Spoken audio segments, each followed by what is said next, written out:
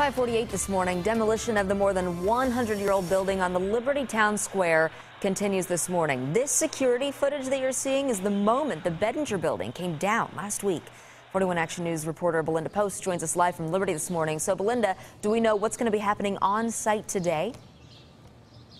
That demolition is set to start around 8 this morning at the old Bedinger Building behind me. The process has been slow going so far, and that's for a good reason. It was in order to save the buildings around the Bedinger. Demo crews have used almost surgical precision to remove the debris. The process got started on Friday, and city leaders tell me there were some delays as engineers made sure to get the nearby buildings shored up.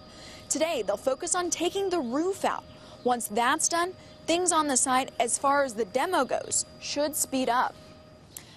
Now, we will bring you updates from Liberty here. Again, investigators right now don't know what caused the collapse, but they do know $600,000 in renovations were going on at the time.